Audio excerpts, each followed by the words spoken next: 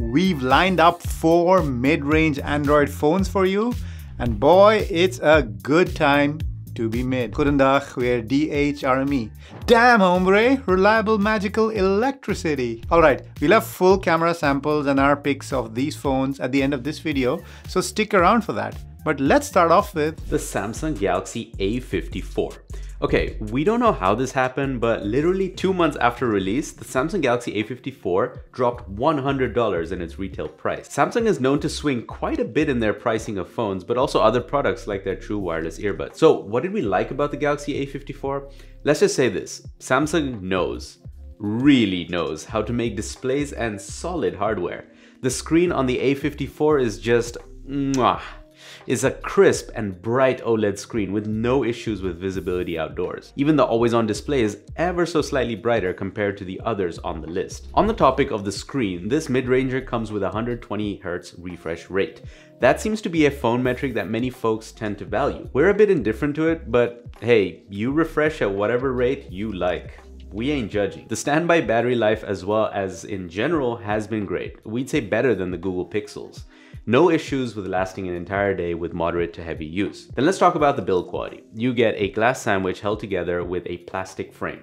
I mean, that plastic frame still feels solid, but doesn't have that look and cold touch that the more premium aluminium frames do on the Pixel phones or the Nothing Phone 1. The Galaxy A54 comes in 4 colors: lime, graphite, white, and violet, all of which are awesome. The phone is comfortable to hold in the hand, or hands rather. It is a big phone, but that makes it a joy to type on two-handed and to consume content on as well. Whether that be reading or watching videos. And if you're watching a video or listening to music, it's good to know that the speaker on it gets loud. And the nice thing is that at higher volumes, there's little to no distortion to the sound quality. Nice. from sound quality to security, quantity, and updates. The Galaxy A54 comes with a fingerprint scanner and face unlock. The fingerprint scanner works very well, better than those on Pixel phones. The face unlock is okay. It's no Face ID like on the iPhone, but works well if the angle and the lighting both are right.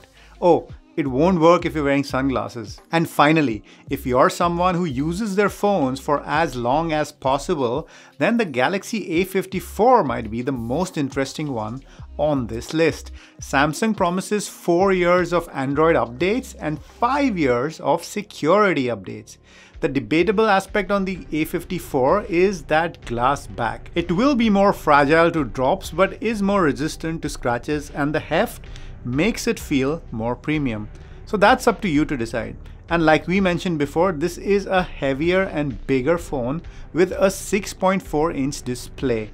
If you like it, then great, but in our opinion, it isn't quite a one-hand, small pocket kind of phone.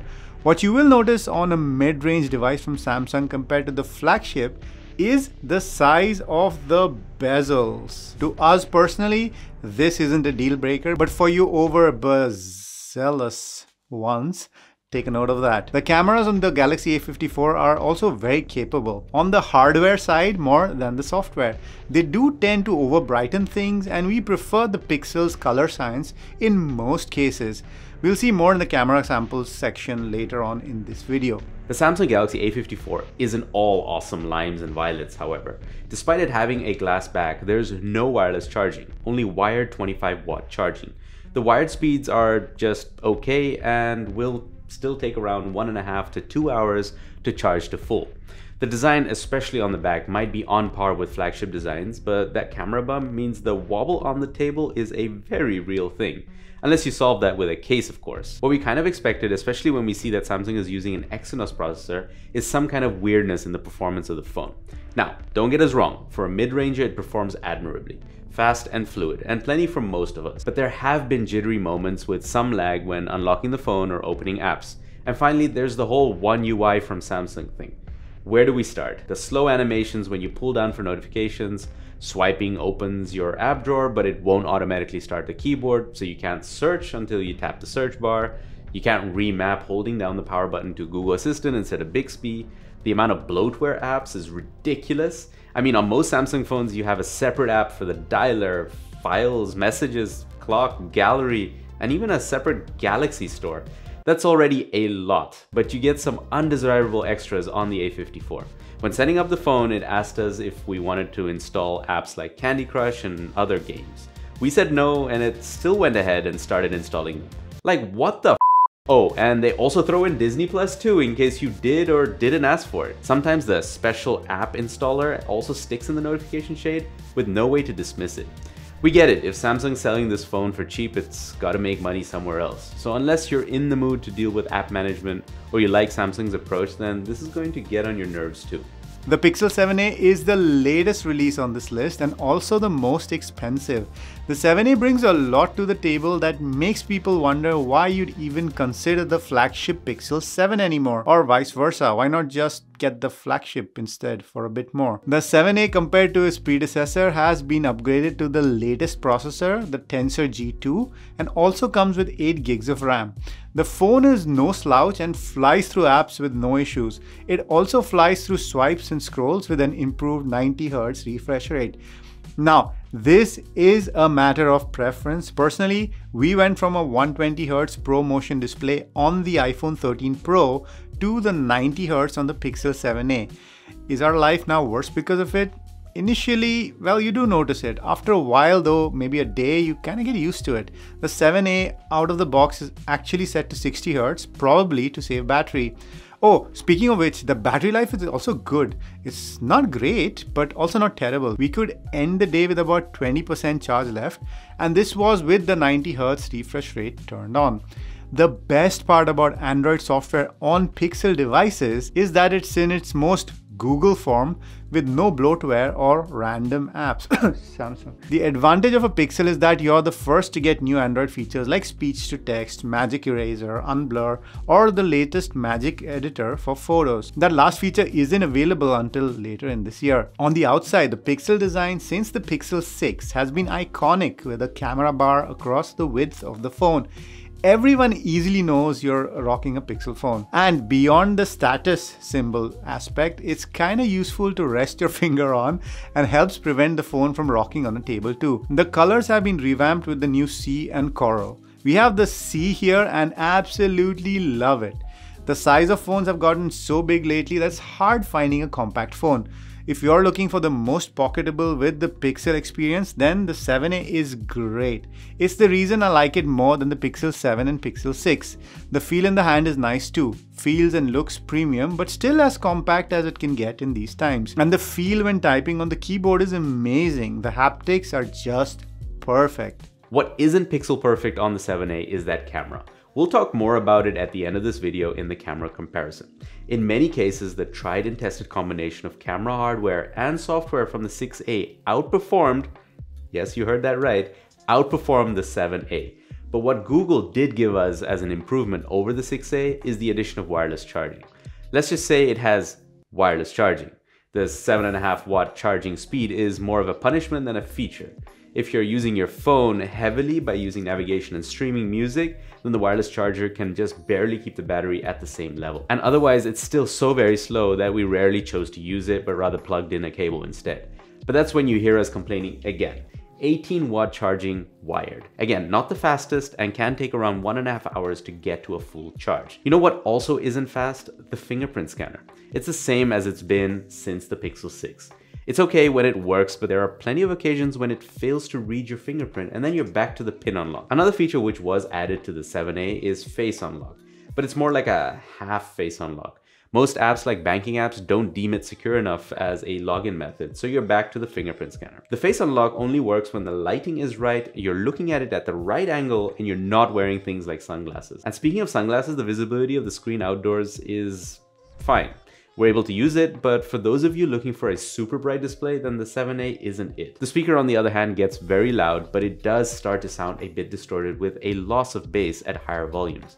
Then there's the debate on the plastic back instead of glass and the visible bezel. Now, that isn't something that bothers us as much as others, and look, these are mid-range smartphones, so you're going to be expecting some cut corners. But at $500, is this still a mid-ranger, and does it check more boxes for you compared to the other cheaper phones on this list? Look, there's a fair few things to love about the Nothing Phone 1, and let's get it out of the way. That light show on the back is pretty freaking cool. Also called the glyph interface, it can be customized to do many things like showing a pattern when specific people call. showing the charging status, even syncing with the music you're playing. But this phone is all about design, and so shout out to the little SIM ejector tool with the little transparent capsule. Another cool aspect of the design are the even bezels all around the screen, something that's usually reserved for expensive phones because it involves bending the screen inside the housing. Nice attention to detail. Nothing also continues its ways of keeping things clean by not adding bloatware, just the default Google stuff and a couple of nothing apps which are very useful and clean. Now we're not sure if this is because they have a lower budget or because they want to keep things clean, but a couple of generations will reveal the truth. And that lack of bloatware translates into something important: excellent performance.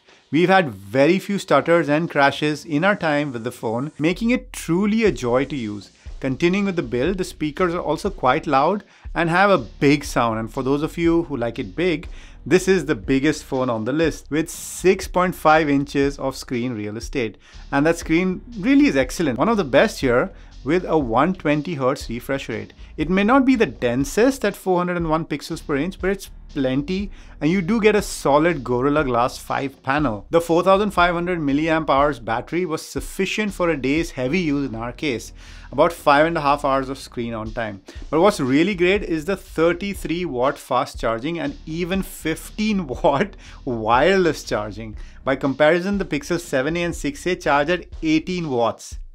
Wired. Now those were a lot of positives, but we've said next to nothing negative about this phone. But we're about nothing but the truth. So by the power of the pun gods, here goes. The update situation on the Phone 1 is decent. The 3 years of Android updates and 4 years of security updates makes them better than nothing, but still not at Samsung levels. Quick note, can we give a shout out to how Nothing does their changelog? It's so clear and there's always understandable value. Those glyphs will be real here. We're not looking to show off our phones. When we turn our phones over, we basically want the phones to fade away into the background. And that's why this pretty cool glyph interface doesn't appeal to us. After a while, it amounted to nothing. It's just bling on the side of the phone. You want to actually be the most quiet. And that phone itself is big and slippery. The camera situation is a nothing if ordinary. Among the 4 phones we're talking about, this has the worst camera system. Low light, front-facing, video, almost in every case it was the worst. In bright daylight, the rear camera was decent. The screen was good, as we said, but in direct sunlight that amounted to nothing due to the lower peak brightness of the panel, especially when we had sunglasses on. Alright, we're all punned out. And finally, we've got the oldest on the list and also the cheapest, the Pixel 6a. Everything we mentioned about why we love the Pixel 7a also applies here. The design, those keyboard haptics, the Pixel software, battery life and performance are all very similar to the Pixel 7a. Yes, the 6a has the older Tensor G1 chipset with 6 gigs of RAM, but in day-to-day use it hasn't felt any slower than the 7a. And the 6a only has the 60Hz refresh rate, no wireless charging and no face unlock. If you're wondering why there are so many air quotes, then go back to the Pixel 7a section of this video. We actually like the design of the Pixel 6a more than the 7a. There's something about that two-tone back above and below the camera bar. And that single black bar camera visor is cleaner looking too. Very Stormtrooper-like. The 6a does have older camera hardware, so that is something we'll leave judgment for in the camera section coming up soon. One thing we can already say is that the Pixel 6a only shoots video using the front-facing camera in 1080p and not in 4K. Comment down below if you need 4K on the front-facing camera. We're curious. Why? But just like on the Pixel 7a, the brightness outdoors, plastic back, and thicker bezels might be something to consider. For us, it wasn't a deal breaker, apart from that it has the same flaws such as slower wired charging at 18 watts and a less than ideal fingerprint scanner. Since the 6a is now a year older, it means it gets 1 year less of Android updates. But you'll get 2 more years of Android updates and 4 more years of security updates. Before we go to our picks, let's look at the cameras in more detail. Starting with the front-facing selfies, the 6a and 7a are nearly identical. Good color, detail. The output of the Nothing Phone 1 is a bit washed out with loss of detail. The colors themselves are warmer and flatter, unlike the contrasty look of the Pixels.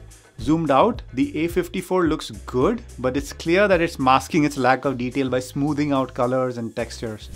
Colors actually look a bit more natural compared to the Pixels, yes. but there's certainly loss of detail in the shadows. Looking at this harsh backlit selfie with two people, the nothing falls apart with a lot of flaring and basically the image is a washout. It's a similar story with the A54, the blacks aren't as black as they should be. Case in point, Kevin's beard. Again, the pixels perform the best here. Also, in this harshly backlit selfie with just one person, the Pixels AI magic dominates here by exposing the face correctly and not letting the harsh sun take over the photo. When it comes to the rear camera in broad daylight, without a challenge, all these phones do a good job, which we'd expect in 2023. In portrait mode with the rear camera though, when it comes to objects, things are surprisingly confusing. In this photo of this motorbike, for example, the 6A really struggles with identifying the subject and you almost get a tilt shift miniature effect. The 7A could just not make this a portrait shot. Trust us, we had many attempts. The Nothing and the A54 did a better job and the bokeh actually looks like something a mirrorless camera with a prime would output, with plenty of background blur further away and the closer objects including the car wheels being in focus. Let's talk about human rear portraits, or in this case, Kevin rear portraits. The first thing to note here is that the Galaxy A54 and the Nothing phone have a much wider field of view since the pixels crop in while using the portrait mode. The A54 and Nothing's algorithms get Kevin's face in focus, but also to the left of the image, you start seeing that part of the hedge is out and then again in focus. The 7A keeps the whole of the hedge on that side in focus, and the 6A straight up blurs out anything that's not Kevin. Here also, in terms of color science, the Pixel 6A is our pick. Moving from close faces to faraway buildings, the wide-angle lens has about the same field of view on all four cameras, but the devil is in the details. Or should we say the angel. The brick texture and the angels on the church are much clearer on the Pixel 6A than any other phone, including the Pixel 7A. In this picture of the path and the bridge, we're trying to see which of these goes widest, and to be honest, they're all pretty similar. But you can squeeze a few extra things in the view on the Galaxy A54 and the Nothing phone. The telephoto shots all crop in about the same too, as these pictures of the bridges show us. Right, that's bright enough. Let's go over to lower light. The 7A and especially the 6A really struggle in low light in this photo of our merge. The Nothing gets a bit more detail of the lint on our popsicle icicle test cap, but overall the result isn't great either. The Samsung here does the best, both with detail and exposure. But Google's software chops come in once we enable night mode, especially on the 7A. The 6A also pulls much more detail, but gets the color a bit wrong with that greenish tinge. The A54's normal photo was surprisingly just as good as its own night mode. Nothing's photo has a slight color cast, and although night mode pulls in much more detail, we think that it's still the least pleasing of the bunch. And how do the front-facing cameras do in low light? Well, the Samsung's doing Samsung things, but trying to over-brighten, but Kevin's beard clearly isn't smiling as much as his face is. The Nothing actually is closer to reality in this photo, but yeah, that's not really helpful unless you're going for a noir look. The 6A and 7A are pretty rubbish in low light without night mode again. In the night mode, again, Nothing goes for that noir look, which I guess is kind of artsy, but there's a tiny bit more detail, but that's that. Nothing to write home about. After night mode, the pixels really catch up and probably surpass the Samsung. The blacks are all fairly crushed though. Alright, so far we think the pixels are leading, followed by the Galaxy A54, and the Nothing is a distant last. But what about video? Well, for front-facing selfie style vlogging, the Nothing's footage is pretty much unusable because of the shake. The issues with the backlight, washed out colors and lens flare are also present here. Comparatively, the 6A extracts much more detail while still maintaining that contrasty look. The footage is also stable. The audio levels are higher than on the Nothing and there are fewer compression artifacts. A little bit of popping popsicles. And icing icicles. And testing. 1, 2, 3. All right, there we go. Comparatively, the 7A clips highlights less than the 6A and retrieves some more blues from the sky. The A54's audio is pretty great too, but challenging light really challenges it. You can see how we sound, but also how we look. We do have the sun on us. Yeah. The video is much brighter than the pixels and the details in the faces seem to be a bit more washed out compared to the pixels. In terms of stabilization, we think we prefer the Samsung Galaxy A54 the best, followed by the Pixel 7A, then the 6A, and the Nothing on the last spot. And finally, in low light video, the Samsung gives you some crazy noise and over brightening, while we see that noir look returning to the Nothing. Both are subpar in these conditions. Scratch that, all four are pretty rubbish, and the Nothing at least has something of an artsy vibe to it. Also, on the rear camera with backlight, the 6A and the Nothing are in last place pretty much, with the A54 slightly edging out the 7A in our book, but it's pretty ordinary output from all the cameras here. So what's our conclusion? Well, for stills, we'd give the clear edge to the Pixels, and the video is where Samsung starts to show its prowess, but the Pixels are still pulling no punches. The Nothing phone is nothing short of ordinary. Okay, Kevin, which one would you pick? Well, I'm saying nothing about the Nothing since I haven't used it. Between the Pixels and the Samsung, I'd go for the Pixel. I've generally been a Pixel person due to the clean Android experience, the camera chops, and being the first to experience new Android feature drops. Between the Pixel 7a and the 6a, I really wanted to say the 7a. But because of all the half-baked features like face unlock, wireless charging, and the unimpressive leap in camera quality, I'm gonna go for the 6a. The money you save and the feature overlap with the newer A model is just a no-brainer for me. Well, I haven't used the 7a, but I think for me cameras are important, so I'll be a bit controversial here and say the Samsung Galaxy A54. Don't shoot me, I'll explain. To start off with, ecosystem lock-in, am I right? I'm a bit of a Samsung head. I kind of like the ecosystem integration with the Galaxy Watch 5 Pro here. The cameras don't underperform that much, and also we shoot a lot of video like microphone tests on this channel. And I like the Samsung camera app for that because you can actually select which microphone you're using. That's a little secret. Had the Nothing phone one had better cameras, that would be my choice, no doubt. But the 6A is a close second. Guys, all hardware you see in this video was purchased by us except the Samsung Galaxy A54, which was loaned out by Samsung. Look, we are very particular about not being sponsored by companies whose products we review. So to sustain us, we rely on you guys. With AdSense revenue being unpredictable, help us make our dream of doing this channel full time by becoming a YouTube member or patron. For a price of a coffee a month, not even a Starbucks coffee, but a cheap-ass homebrew, you can support us and get bonus content and the occasional giveaway. You've been seeing nothing but pixels in a galaxy. And we've been DHRME. Namaste. Help us make our dream of going... I can sing high and sing low.